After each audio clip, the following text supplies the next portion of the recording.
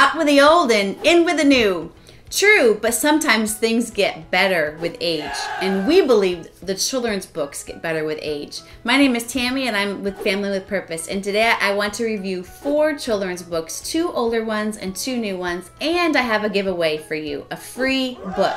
So stay tuned to the end of the video to figure out how you can win this book.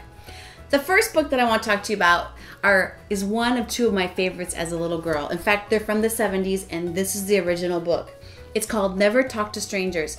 This is a fantastic book to teach your kids about not talking to strangers, but also who is not a stranger. So it tells the difference between strangers and not strangers. It's a cute book with a great lesson. The second book is my all-time favorite book ever as a kid and an adult. It's cute, and it's called The Monster at the End of this book. Now, there really is no story or moral of the story for this book. It's just a cute, fun book that if you haven't read it, you are missing out. You should read this book. I don't want to give it away, but this is my all-time favorite book. My kids had it. I'm going to be buying it for my grandchildren someday. Hopefully, if we have grandchildren, it's a keeper. Those are 2 of the books that I had when I was little. Now I want to talk about 2 newer books that I've gotten that I absolutely adore. The first one is called Stick and Stone.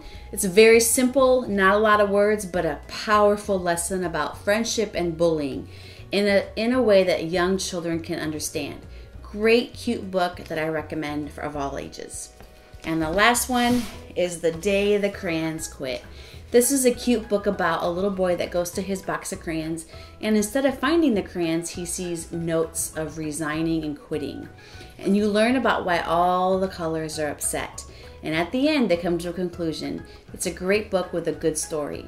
This happens to be the book that I want to give away today. In 1 week, if you comment below under this video with your favorite children's book of all times, you have to comment. Then a week from today, we're going to have a drawing, and I will let you know if you've won this brand new book, and we'll mail it to you. Until then, don't forget to like, comment, share this video, and subscribe to our channel. Remember to comment in order for you to have a chance to win this brand new children's book.